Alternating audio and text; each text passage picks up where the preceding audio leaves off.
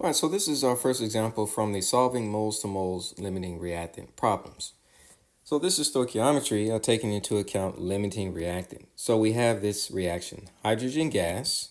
So we're going to build our chemical equation and balance it. That's our first step for stoichiometry. Hydrogen gas and oxygen gas react to form water vapor.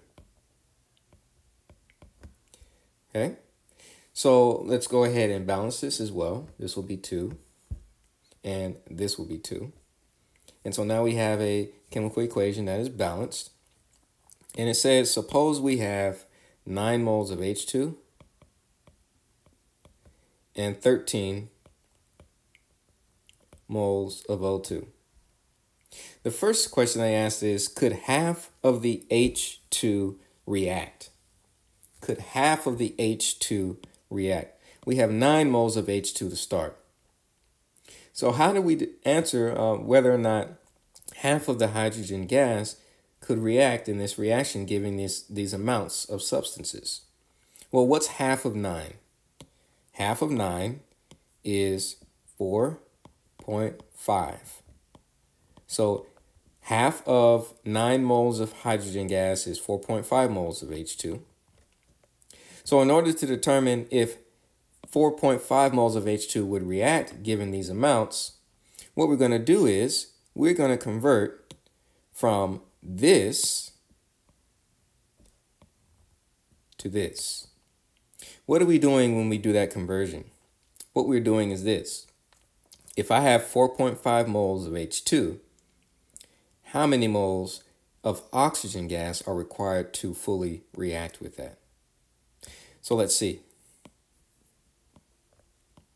Because I'm already at moles of hydrogen, I can use the mole ratios or the coefficients from the balance equation to convert from this substance to this substance. You can only convert from one substance to another once you have moles of your starting substance. So 2 moles of H2, as we see here in the balance equation, react with 1 mole of O2. Moles of H2 is gone. Now, I end up with 2.25 moles of O2. So the question was, could half of the H2 react given these amounts? Well, what's half of the amount of H2 that we have? We have 9 moles. Half is 4.5 moles. So we did a little bit of stoichiometry here, and we determined that if I want all of this 4.5 moles of H2 to react, which is half of what we have to begin with, I need 2.25 moles of O2. If I have 2.25 moles of O2, I can use up all of these 4.5 moles of H2. Okay? And so, do I have 2.25 moles of O2? Yeah, I have 13. So could half of the H2 react? Absolutely, because I have more than enough O2 for it to react with. So if you answered yes, calculate how many moles of H2 would be produced. So what this is asking us to do is just to figure out how much product, how much water would I make from 4.5 moles of H2. Now, clearly, H2 is our limiting reactant. So this is our limiting reactant, and oxygen is our excess reactant.